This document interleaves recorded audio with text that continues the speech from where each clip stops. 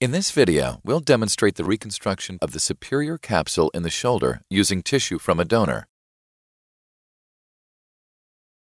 When the muscles that move the shoulder, the rotator cuff, is damaged for long periods of time without repair, pain and loss of function occur. The humerus, or the upper part of the arm, becomes displaced and it rises within the shoulder joint.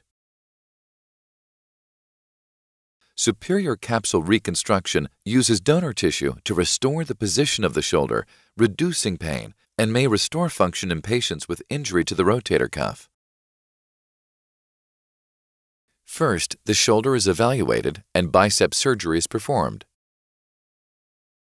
Then the surgeon prepares the tissue and bone for the superior capsular reconstruction by keeping the surface even and clean, followed by punching holes in the shoulder bone.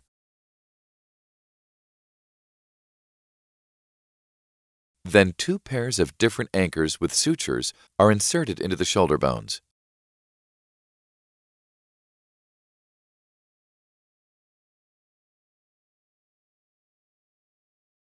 Next, the distance between the anchors is measured, helping to determine the size of the donor tissue that will be placed over the bone.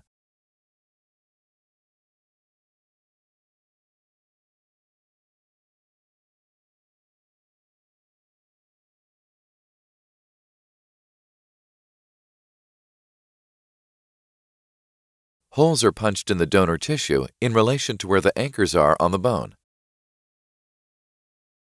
Then the sutures from the anchors are passed through to the holes made in the donor tissue. One set of sutures is tied over it, helping to pull the donor tissue to the damaged site in the shoulder joint. The remaining sutures are tied over the donor tissue. The surgeon then follows up with another repair, creating a figure 8 pattern for the rest of the sutures. Finally, the sutures are tied between the remaining rotator cuff and the donor tissue to join them together. Repairing the donor tissue to native tissue helps the overall function of the shoulder joint after surgery.